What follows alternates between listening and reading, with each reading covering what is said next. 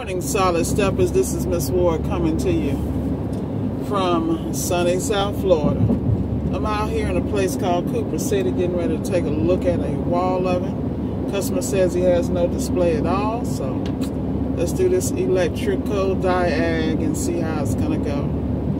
Wish me luck. Anyway, got a pretty full day, just trying to relax and enjoy the privilege of owning my own business, making my own schedule, and getting out here doing it when I want to do it. Amen. So the topic today is going to do with focus. You know, how do you maintain your focus in the midst of distraction, despair, discouragement, all the disses you can think of?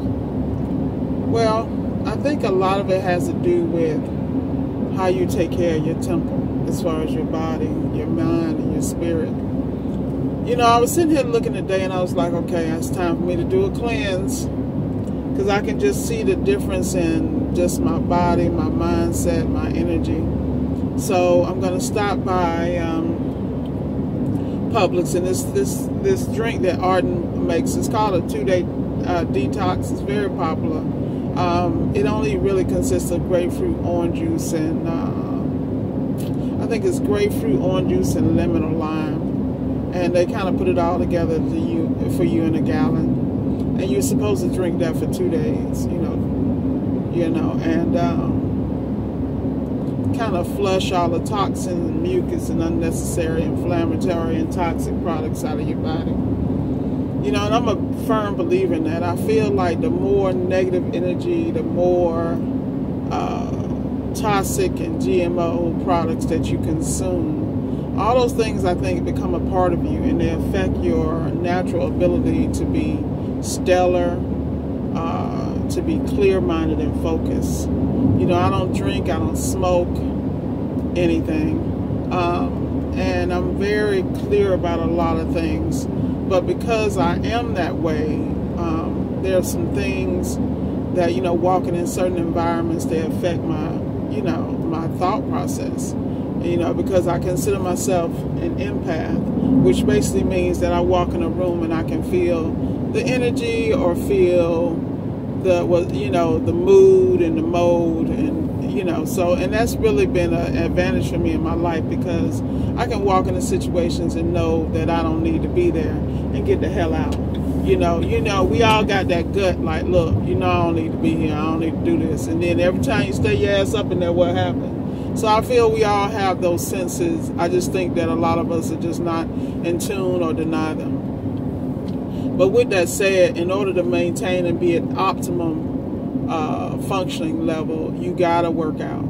You gotta get that workout in. I don't give a damn if it's walking, you know, squats where you standing, you know, jumping jacks, figure it out. Because at the end of the day, you know, I was thinking about Ruth Bader Ginsburg, the notorious RBG. And, you know, that woman was sharp as a whip. And, you know, she constantly worked out all the way up to 87, which is when she passed, unfortunately, this week. But I admire her because that lady was tough as nails. You hear me? I mean, this is a woman that buried her husband, and the next day she was sitting on the Supreme Court. You know what I mean? She nursed her husband through his early bout with cancer when they were younger. I mean, there are just people out here that there's just no excuse for you not to get your ass out here and get it. That's all I'm saying. I mean, this lady was like, what, 5'3", came from humble beginnings, faced rejection after rejection just because of her gender. You know, she was one of 9 Harvard law students that were female in a class of 552. You know, and she was doing this when they wasn't trying to let them in at all. You know, she had a great partner. Her husband was an advocate for her to get the federal judgeship and then eventually the Supreme Court position. And that's what you call just the ultimate partnership. At the end of the day, you know, they had an equal relationship. You know, they didn't have a situation where he was this and she was that and all this role playing. So you gotta really admire people who that were ahead of their time, because I'm sure they had a lot of haters and people all in their ears, you know, while they were trying to build what they did, you know. But legacy is legacy. So shout out to the Honorable RBG. You know, you can say what you want to say about her, but she was solid, stood for what she believed in, spoke her truth. You got to get, you know, and that's what we see. We don't know what she really went through. We don't know the challenges and the struggles she really had. And I'm sure with time those things would come out. But, you know, my condolences go out to her family, number one, and to the world, because that right now, that we lost one in that one. But that's what I'm talking about, though. In order for her to maintain, this lady worked out. She ate a certain way. She lived a certain way, you know, and the fruits always show. You know, the fruits of your labor always show. So just like when I'm rolling out here now, I see all these people on bikes, working out, doing what they got to do. You got to get it in, man. And it comes to a point where it's just no damn excuse. Either you want to live or you want to die. You want to live well, or you want to just be out here limping along. You got to get every part of your life on 100%. Mentally, spiritually, physically, financially. Get it together. You know, because you will never be able to focus, and you'll never be able to be prepared for whatever's coming around the curve if you're not in optimal condition. And we all have this, particularly us lazy ass Americans, man. Oh my God. We're in the middle of a COVID crisis, you know? We need to get it together like yesterday.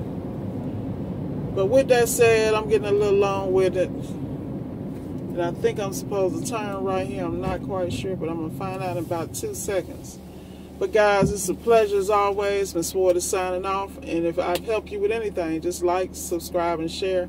Got to rush because I'm really close to this customer's house, and I need to get there on time. Be blessed, and remember, in everything you do, go get it.